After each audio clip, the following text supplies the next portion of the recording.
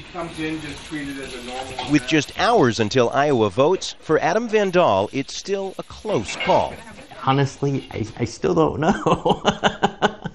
He has an almost encyclopedic knowledge of the candidates and their stances. Just ask him about Rick Santorum.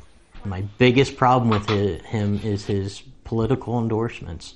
I also have caught wind of some of his right-to-work stances. Good morning. But as the candidates span the state to make their closing arguments, Van Dahl, a husband, father, and computer store owner, has strong views, but he's undecided on who should represent them. He's flirted with supporting Newt Gingrich and Ron Paul, but in recent weeks he's leaned towards Santorum and Michelle Bachmann. Just working our way up the ladder. If I asked you right now, if you had to pull a lever, could you tell me? Jeez.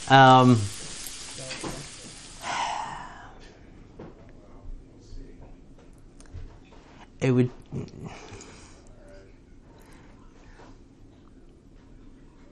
I'd probably pull it from Michelle Bachmann right now.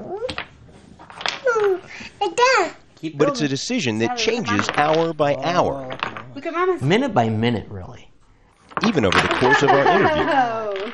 Now, after thinking about it a little bit more, maybe I might go Rick Santorum.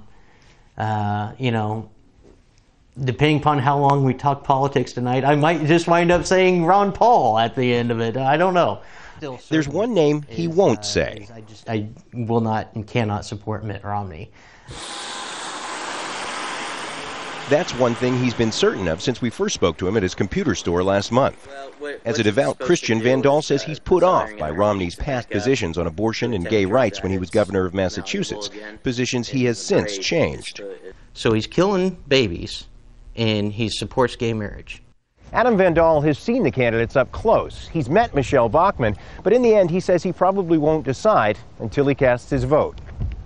With his daughter's future at stake, Van Dahl says it's a decision he can't afford to rush.